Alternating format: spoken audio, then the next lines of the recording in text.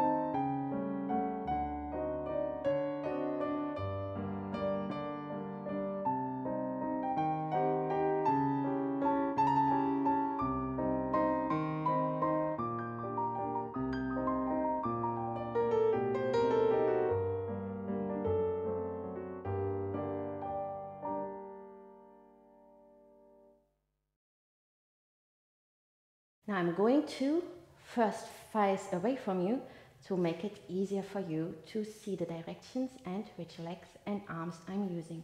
So we begin standing in épaulement towards point 8, the front left corner of the room in 5th position with the right leg in front.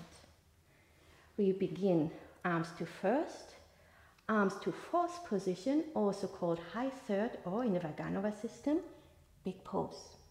We begin with the flick of the foot into a tendu, which is the pas de cheval. We close everything to 5th, arms first, and then we take the opposite arm. We go a flick tendu side, that's écarté devant. Now we're going to swap the arms. Later on we will do it in one go. Right now we do it one after the other, and then we pivot or swivel to tendu effacé devant towards the front right corner of the room, point 2. A temps lié forward, plié force, transfer. A temps lié backwards, plié force, transfer. And then we do a beautifully elegant petit battement, beat front, behind. Press the foot to 5th position and ready for the other side. And the other side, I show you facing and mirror you. So you should have now the left leg in front and the right arm goes up. Flick the foot, tendu. Close everything, swapping arms. Now same arm and leg are active. Flick tendu to the side, écarté devant. Swap the arms, it helps you to rise up, lift higher, and pivot to effacé devant. Facing now the left corner of the room for you, point 8. We have a temps lié forward, it's transferring from one place to another. Temps lié back. Then we're bringing the toes to the front ankle bone, the Achilles tendon in the back, press the foot to fifth, and prepare the arms for the second round, where I'm going to turn around again for you. We're going to add the plié, so you should face the left corner now with the right leg front, the left arm up. And we come into a flick. At the time of the extension, we're bending the standing knee. And then we're zipping everything up, swapping arms. Flick. The moment we extend the right leg, we're going to bend the left leg. So it feels like a bow and arrow sensation. Now the left arm will go up, the right arm will go to the second position, and we're going to stretch the left leg and moving our hips towards the front right corner onto a straight leg. Then we have the same petit battement and closing, preparing the arms for the other side. I'm going to face and mirror you. So you should be facing the front right corner, point 2, with your left leg in front and the right arm up. Coup de pied, plié, back to 0 position, changing arm, flick into a coup de pied, plié tendu, écarté de rond, trying to lift your whole being already to stretch yourself up and around into the pivot. Beat front, beat back, press to fifth, and finish. So let's look at some tips how to make it easier and more successful for you. Let's begin with the footwork. So pas de cheval is the flick into the extension, and the emphasis is on the flicking and then a long stretch into the tendu. When you see horses walking in the streets, perhaps police horses, you will see they're going because pas de cheval means step off the horse. So we do it with a pointed foot and in a turn out, so it goes and close. What's happening now? At the bar, you know, I'd like you to press the heel down, having the weight on the heel, and there I have a whole article about why I think that's important and I recommend it. I will put the link in the description. But in the center, we need to press the weight onto the forefoot, so there's hardly any weight on the heel. It's very light, because now you're going to move on the forefoot. You don't want to pull the heel back, because the danger of turn in, as much as lifting the hip over the toe and pulling this hip or the thigh bone back and presenting that heel, the front heel. From here, pressing through each joint of the foot. You have 33 joints in your foot. We won't use all of them, but you really want to think pressing through the joint. Now the back foot is going to push the hip over the front leg. Then we reverse it, pressing all the joints of the foot into the floor. The front foot is going to push the hip back over the back leg. And then we're going to present the heel forward and bringing the little toe to the ankle bone. Then the heel, and then you press through the joints of your foot into a satisfying fifth position. Now I'm going to show you the second version we do. We have a flick.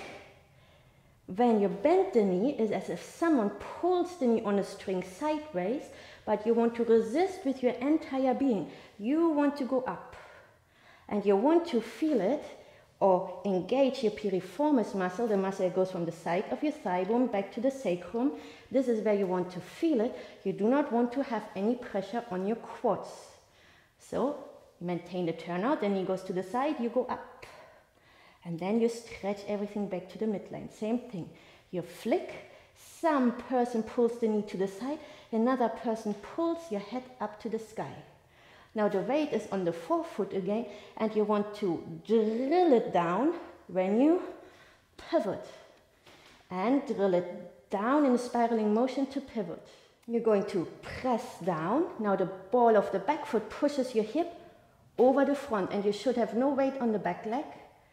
Pressing down, this foot pushes the hip up and over, almost as if you're jumping high up. And then the weight is completely on the forefoot because you have to let go of this leg. Up. And with that movement, I pull myself even more up from my lower abdomen. Up, behind. Then I press the foot down and stretch my spine up. Let's have a look at the arm movements. First, you can look into the front palm, showing your neckline. Fourth, showing your other neckline. When you do a temps, I always feel my elbows being pulled up to the ceiling whilst I keep my shoulders wide. To change, I lift, imagine the elbows being pulled up whilst you resist with your shoulder blade muscles. Now this arm, when it goes up to fifth, will lift my whole side, my entire side up. So I'm light to pivot. I'm already having all the weight on that standing leg forefoot without sitting, but by pushing the forefoot down, I'm going to be higher up and lift. I keep the arms, and how do I close them?